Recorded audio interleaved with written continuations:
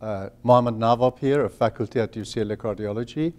And as I mentioned, now in the meeting of Academy of Cardiology, the Congress 2017 in Vancouver, we've been working on inflammation and effect on cardiovascular disorders. In past few years, we have been focusing on intestine and its role in systemic inflammation.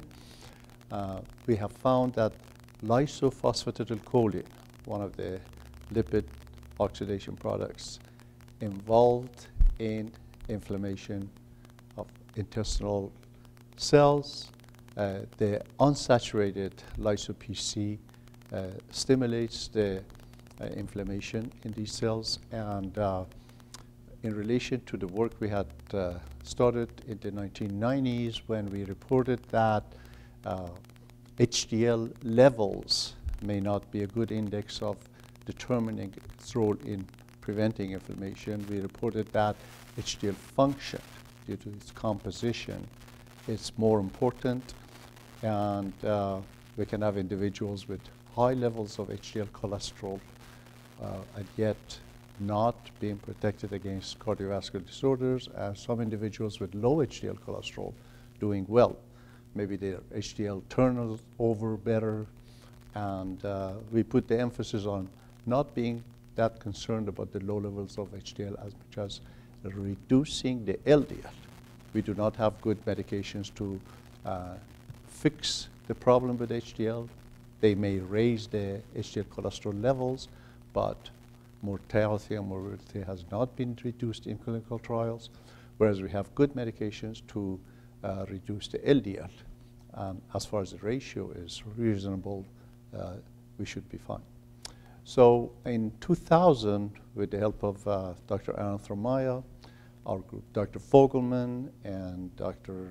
Reddy and colleagues, we developed a peptide, a small 18 amino acid peptide that was ApoA1 mimetic. It does the function of the main protein of HDL, and we showed that it reduces many inflammatory complications.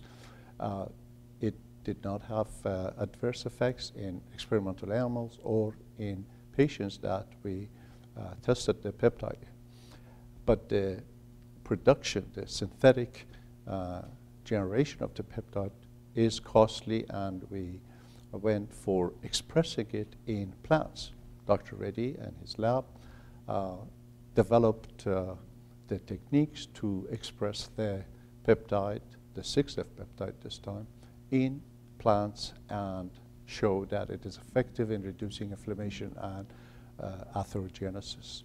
And we have continued this work in discovering and demonstrating the role of oxidized lipids in the intestine, such as lysopC, the unsaturated form, as I mentioned, and Dr. David Merriweather in our group and colleagues have shown that TICE, transintestinal cholesterol efflux, may be one of the mechanisms through which the peptide works. So we're continuing that work, and in addition to atherosclerosis, Dr. Reddy's group is showing that cancer, colon cancer, lung cancer, can be prevented or reduced by these mimetic peptides.